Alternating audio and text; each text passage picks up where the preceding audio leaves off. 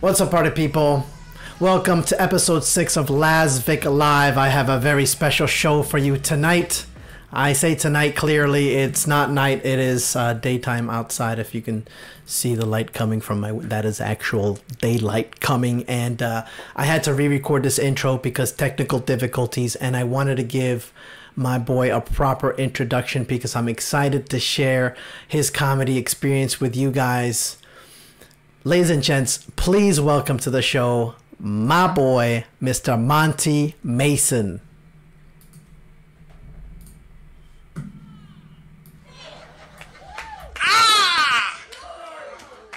What's up?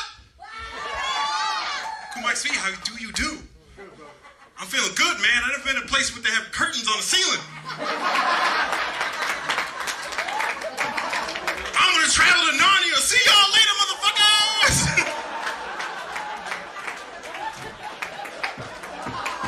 What the fuck is in here?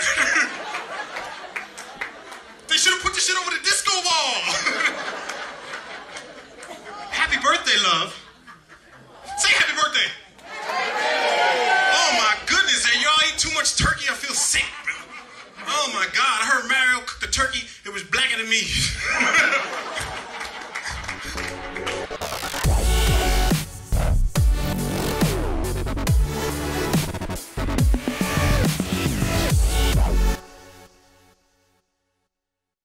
So welcome to the stream. Thank you for coming on, my man. I'm so happy because it's boring just me sitting here talking crap. So Okay, what's up, man? What you been up to? What's been going on? But yeah, man, I've been summer. We've been I've been just grinding. It's been quiet. I've been quiet, just writing and trying to like do some new stuff and some new feels. You've been writing a lot. I've been writing a lot as well. Yeah, trying man. to write a new show right now. Yeah, I'm writing a new show right now. I'm gonna be actually I'm gonna test. So right now I'm like in a test. That's the fun part. The fun part is like you go from like when you're in like testing stage, you're like, oh, I'm gonna try this bit. This bit's gonna work, and then the bit's like, or there's one bit in the bit. That's that thing you said about bananas was funny. The funny bananas are funny. Like you get one little funny bit, and then you gotta and some bits just come some bits come out full form. You're like, that worked tonight, but then next night. Yeah. So, and it's hard because the only way you're gonna find the bits is if you're on stage doing it, and you're only up there 15 minutes, 20 minutes at a time. Yeah. So you gotta discover it quickly. Yeah, it's tough. Like, when I like to see, I don't know. I used to just write, I used to write everything down word for word. Yeah. And then I started that was too tight. And then I used to write bullet points and then write around and then give myself, how you see in the movies, they're watch Eddie Murphy react. I would give myself a spot to just Yeah, exactly. And act out. Yeah, and act out. Did that, and then back to the bit, or try to see if I could find a leg I could explore on because I'm pumped.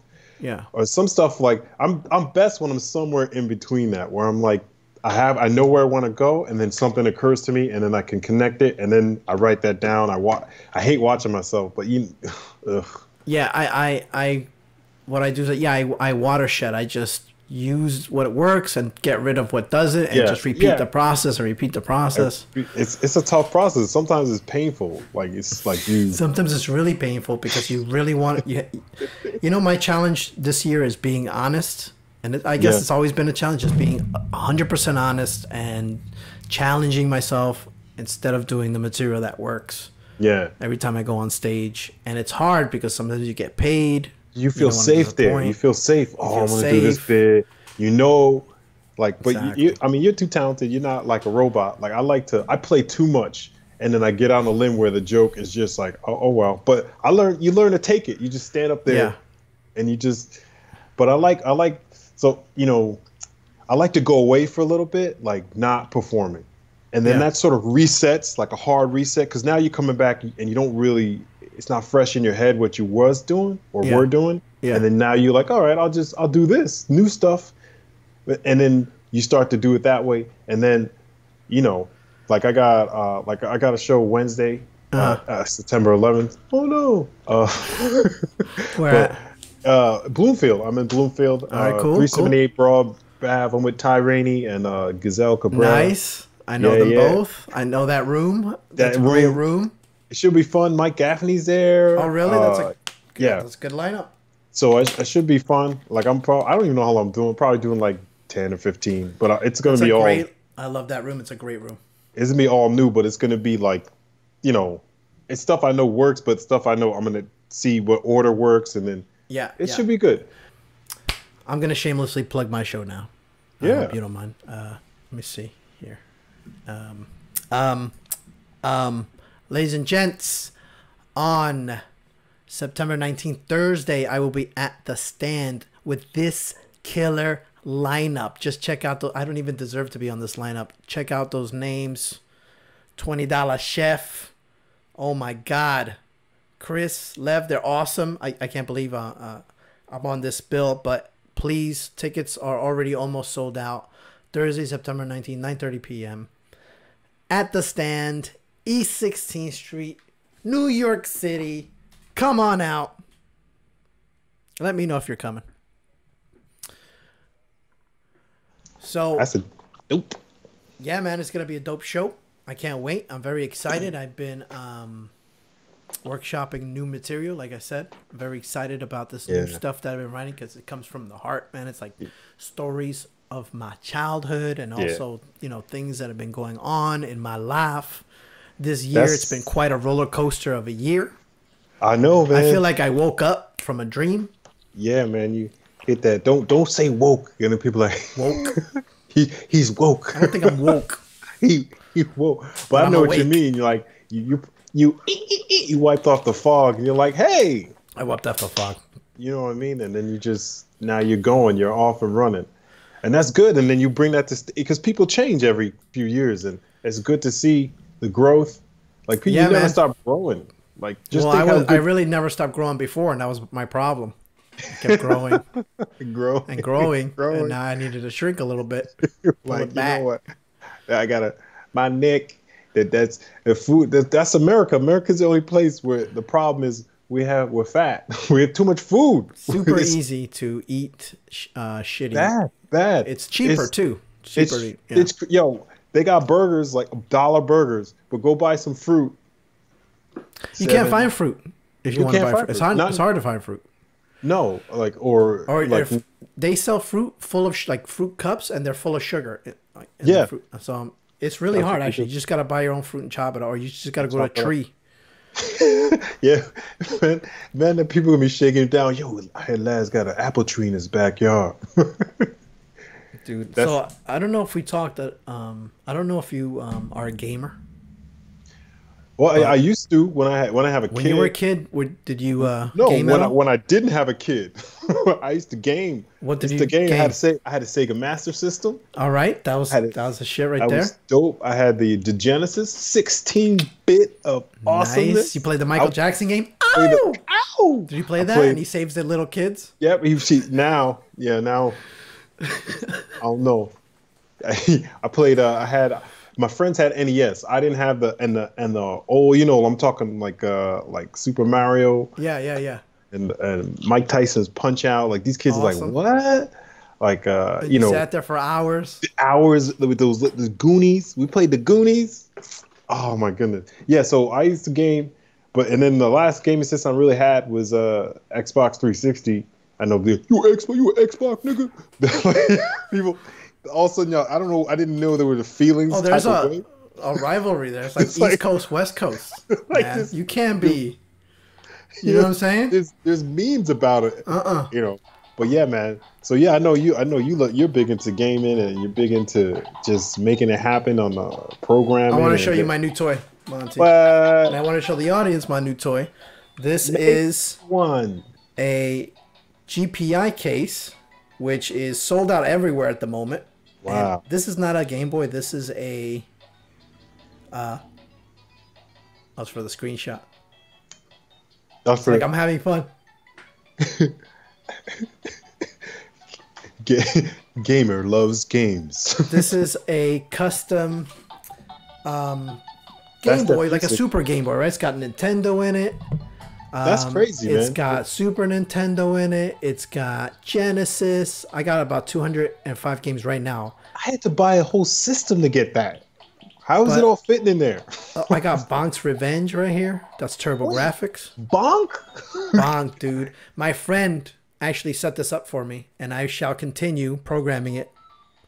Here's Bonk. Oh, snap. You can't see it too well, but I see it. Bonk was a joint. That was a... I don't know if you guys I don't know why I'm tapping that screen. Oh, there it goes. I was a dude who used to bonk stuff with his big ass head. I used to call my wife Bonk. So, oh yeah? She used to headbutt me. Like she used to headbutt you? Yo, she played soccer. She got a hard head. Like it hurt. Like bonk. This is the big one right here where I'm gonna play on the bus. Super Nintendo. Yes. Wait, the screen went dark. Sometimes it takes a little bit. 1995. What? The 90s games were the best, man. Those were the best games. Simple, but they were hard. But Konami, that's what I'm talking about. That's a good game in studio. Ready? They had a Castlevania. What? And it had that music. Dude, this has got like a little speaker in it. Yeah, but you don't want you need a crappy speaker for eight. I'm gonna be on the bus super loud. Like this. Leave me alone! You're like, what's wrong with that guy? Quiet, I'm killing Dracula, fool! I'm gonna turn this up. I'm gonna walk down the street like the 80s, like this. What do you think? Yo, first of all, 8-bit music or 16-bit music was the best music. It was the best. So catchy. I got a bit about Super Mario music. It's just the RPI case. GPI case. It's got a 320 by 240 pixel LCD screen, 2.8 inch. It takes 3 AA batteries. I'm gonna go through a lot of batteries I need to buy. Yeah. And it's got a headphone jack, and so it's got all the buttons. Here's the back, so you can see. That's dope. Right. The specs. Got the cable, USB.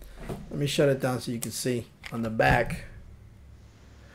It's got it's like a cartridge, but it's not really a cartridge. Inside here it's micro and SD card, right? You take that micro SD card out and you put it into a computer, and then you can load in the ROMs. This plays off something called ROMs. I don't know if you know what that is. Read-only memory? There you go. This guy's a genius. In fact, I'm not even sure if that's what ROMs means. But anyway, read-only memory. I don't even know what ROM means. Space Knight? ROM is basically the game. That's what the format of the game was. Yeah, probably read-only memory because you can only read it. Yeah. You can't change it. So, random so thank you, Oscar. Oscar, yo, man. My boy Oscar hooked me up with this. This is sold out everywhere. No one can find it. My boy Oscar hooked me up. And just a consumer. I'm not a creator like that. I can make video game noises. That's about it. That's dope, man. Yeah. So this is gonna be on the bus with me every day. That's what I'm saying. First of all, you need a distraction on the bus. The bus, man. I'm a huge video game nerd as well. Yeah. So I'll probably get nauseous on the bus playing this little screen. Yeah, motion sickness. Yeah, I totally get. I'm getting it right now just thinking about. Just thinking about being on the bus. Oh, it's probably the anxiety. It's probably anxiety, and they never told you. It's more anxiety of being on the bus. Bro, I was on the bus the other day, and this guy manspread, way big, right? And his legs were way into my threshold bus seat territory. You know that like threshold. The armrest is the threshold. But your leg is all up over here. You know what I mean? And he's manly. He's real manly. Sitting like this. He's staking out territory. The more room you take up, the more manly you are. Right? He was imperialistic. So and you know me, I'm an asshole. I put my arm on his knee, and I use it as my armrest. And I was on the phone like this. And he automatically, you know what happens when a man touches other man's skin? Yeah. It's like it's like that two magnets that don't attract. They just he flew way. That's where that homoerotic stuff works to your advantage. You just if you're not secure. That's hey man. Seriously, man spreading. Stop. I'm gonna mess with you if you're not secure. That toxic masculinity right there. Stop it. Yeah, man. Stop So, it. I was willing to share. Yeah. No problem. Did you have the game with you? Maybe he was trying I didn't have it yet. He was trying to, yo, I like the game you got, man. But I should have had it. That's dope, man. I love video games, and I don't have time to play them. My son, he got that Nintendo DX. Oh yeah. Yeah, man, it's dope, but I can't. I need to play. Last game I played was Skyrim, man. Like I miss. I haven't even played that. I miss. It's a garbage. You look so sad, Monty. I was trying to connect with you, Laz, and you like, I don't play that, man. Punk. I'm a real gamer. I just finished Red Dead Redemption. You're like, I played that. I was terrible at it. I just finished Red Dead because I'm selfish and have no kids. Yeah, yeah. So I just finished. You can shoot and kill people all night. Yeah, you reach for the sky. And there would be nights where I wouldn't even do the story. I would just like hunt animals. Yeah, yeah. Get down. I would wear a hunting outfit. You could do that in Skyrim. You could just hunt animals like with a bow and arrow, and then you take the meat and then you go back and sell it. Oh, really? Yeah, it's crazy. It's a dope game. Red Dead 2, you skin them and then you go back and you get prize animals. You killed prize. Like you could. It's just probably those mini games are dope. I used to play. What's that game? Xbox 360. Xbox, the regular Xbox, the black Xbox. I used to play. Fable. I don't know if you know Fable. Yeah, I know Fable. I never played it, but I know of it. Fable was dope.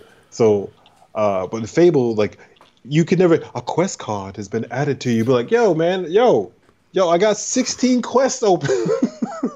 And they would add another quest, and you'd be out on some quests, and then you halfway finish to the quest, and they'd add like a quest, another timeline to the quest. That's the video games is dope. Yo, now they're like super immersive, you know? Yeah. It's a lot. Like I played Red Dead, and I thought I finished. Every time I think I finished the game, there's another 10 hours, and I'm grateful. But yeah, it just keeps going and going. Keep adding. I feel like I lived another life. You're like, what do you do? Last night I was on the Ponderosa. Yeah, I get just flashbacks. hunting. You know? You're like, I was walking around weird, like I was just on a horse for like a month. You know, howdy. I was saying I reckon to people. I really get into it. At Starbucks, I reckon I have me a latte extra tall. I reckon. How many sugars do you reckon? You know, I want to be called Pa. You know, Pa. God, that's what my sisters. I'm dating myself. I don't want to date myself on this part. Easter watch like old westerns, like Little House on the Prairie. Like I used to watch Little House. Little House is good. Little House was. It was intense though. Like it wasn't like. You know what I mean? It was intense. It was like an intense soap opera, Little House. Just like one episode where she was trying to cut her foot off. I was like, yo, what? Not even funny, yo. 6. I don't get this. I mean, it looks like it's all innocent. She's running through the field in the beginning, but there's some hardcore issues going on. Yeah, it was hardcore, man. Because they're out in the Ponderosa. I like Ponderosa. It was survival, son. Yeah, man. It's crazy, man. Like we used to watch, like we used to fight over the TV. Like I had sisters, so they would watch some girly stuff, like some like cartoons, like Jem or like Sailor Moon. I'm like, I want to watch G.I. Joe. I want to watch a show where nobody dies, but everyone gets shot at. Yeah, G.I. Joe was shit. Yeah, G.I. Joe was violent. It was great. It was violent. They don't have shows like that no more. No, they can't. They have Avengers now. They have like They don't. Sometimes I get a headache. You know what I mean? So much going on. It's too much. Like even the video games will say if you're photosensitive, you may have a seizure if you're playing. Maybe you might. I don't care. I'll come back from the seizure, right? You don't want to. That's. Your conscience may be sucked into the game. Really? When I have this, that's what's happening. Probably you're getting the game is coming self-aware and it's sucking your consciousness, and you start to seize out. That's the next thing. That's the next thing. Like, I don't know. I want to get back into, like, but I'll be watching. I watch like game tapes on like YouTube, and I used to play Madden, but now it's Madden is just. I used to play Madden too, but now it's all garbage. It's too much, man. Yeah, it's all microtransactions. Yeah, I just want to play straight football, straight basketball. I can't even you can't even play a regular game. Now there's commercials in the game. Like Ultimate Team, like you gotta like yo, I got a team, and all of a sudden I need Jerry Rice on my team. Yo, why can't you just play the guy play the Giants and you play the Cowboys, and then we play like they would play. But now I just go back to Tecmo. That's all. Tecmo football. Yeah, Tecmo one of the best games all time, right? Like, Bo Jackson did that one play. It was just that's cheating. It's cheat, and he would go back. He could go back to the goal line. You could drop back to the goal line and throw a touchdown, like 140-yard touchdown. That's crazy. Yo. So Monty, as a comic, we're gonna end with this. As a comic, do you have any stories or tips or something that sticks out in your career? How long you been doing comedy? Oh man, I don't even want to say because then you guys might quit. I've been doing this since 2003. I've been doing this since 2000, so pretty much close. Yeah. And I'm almost up on 20, but 15 or so. And I would just say probably try to get with kids. The funny thing is you go through guys always. Here's the funny shit. People always talk about how yo man, I got a crazy show. I had a crazy show. I was like, yo, the stories never stop with the crazy show. I had a show, there was a dog at the show, and the dog started barking in the middle of the show. And I was like, who let the dog out? And, and the guy was like, he thought I was joking. I was like, no, who let the dog? Why is there a dog at my show? I was trying to tell jokes, the dog's barking at my punchlines. That never stops. I had a show I just had a show with a mic I was doing a show, I was headlining, and the power went out. I'm headlining, lights out. The cool thing was everybody had their phones. They put their phones up. Yeah. I finished the show. Oh, so they put their phones up and you just kept going? No mic. No mic, no electricity. You just finished it? That was like the best part of the show. I was awesome. like making night jokes and talking about night jokes. I don't know what that. You know what I'm talking about? Day jokes, night jokes. Night jokes, right. Man. Lights go out. Tights go out. Like I don't know, you know what I mean? Off the top of my head, and it was funny though. When you get that's I love stuff like that because that builds your legend. That's the best stuff. That's the best stuff. Streaming that. Yeah, that's the best stuff. You got to just keep going, man. Because that all you learn from all of that, and I learned how to deal with that because I had mad shows where the mic went out, and I kept going. I was like, just keep going. The show is showbiz. And because the show had two shows. The shows I had the mic and I was doing because I do a lot of sound effects, so you figure that's gonna hurt me. I was like, I'm gonna keep going, nice. And I'm gonna, and then. Oh, I've had one time they shut the lights off on me. Maybe that's what they did to me, but they shut it off on me, and I. Oh, stop telling jokes! I immediately said, "Did the light shut off, or did I go blind?" I didn't know. It was crazy. I've had some terrible sets. Yeah, some terrible sets. But I can't. Stories. I don't know. They just never stop. They never stop. That was a good one.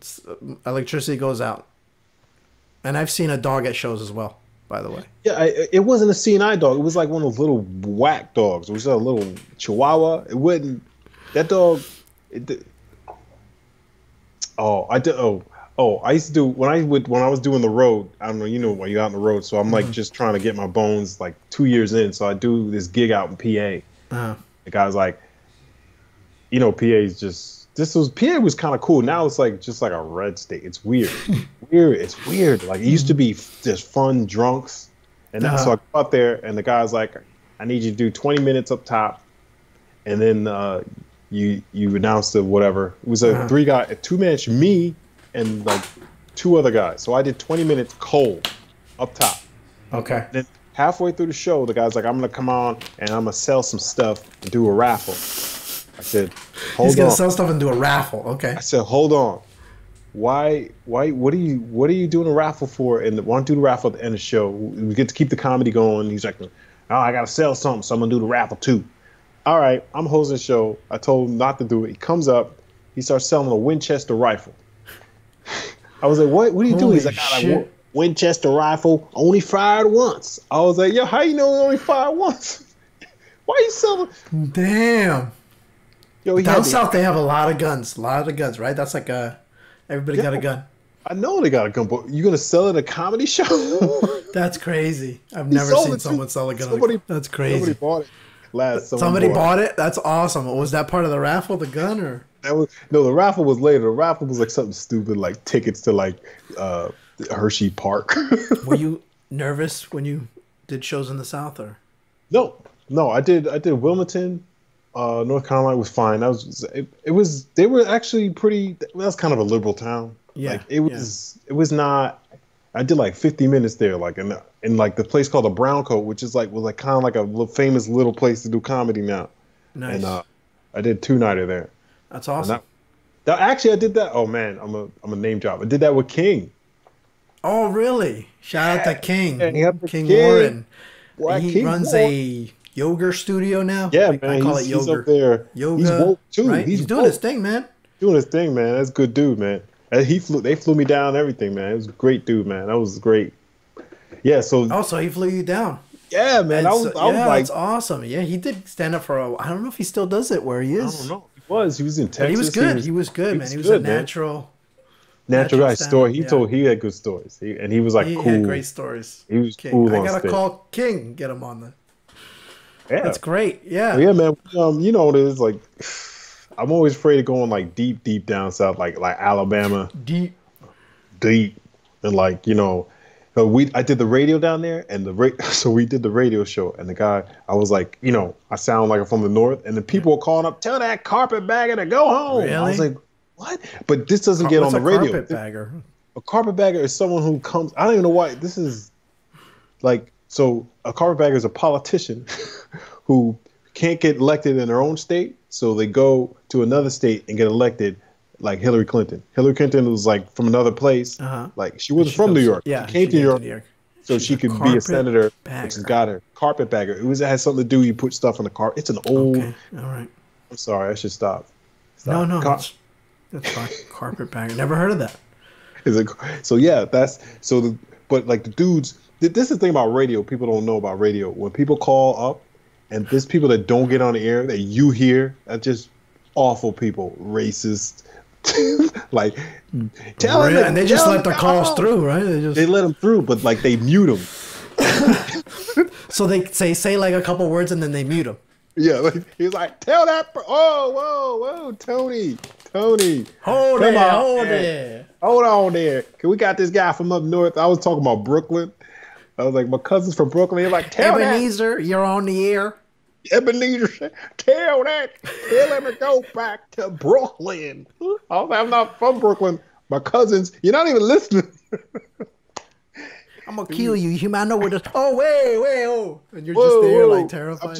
You're just there. You're like, I'm just trying to promote a show I'm doing that night because we did the AM radio and we did FM's radio and then the urban station. Yeah. And then the urban station was dope because radio don't work because 2 people came to the show. The show was good, but like 2 people who heard about it on the radio came to the show. Nice. I was like, oh man, I guess I gotta do morning radio, night radio. That's funny. Oh, that's but awesome, yeah, man. That's awesome. So now's a good time as any to promote my show again on Thursday, September 19th at the Stand. It's almost sold out. New York City, East 16th Street. Come on out the 19th. I'd love to see you there. Monty, it's been so awesome having you, dude. Thanks so much. We're gonna do it again. Do it again. Check me out on Instagram.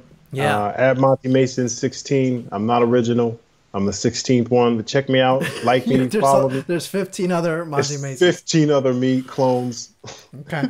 All right. But check me out. Check Laz out. You'll check me out. I'll be at a Good Vibes comedy show with a bunch of good comics. It starts at seating starts at 7:45. Show starts at 8. Good lineup. It's at 378 Broad Street in Bloomfield, New Jersey. Do it. Nice.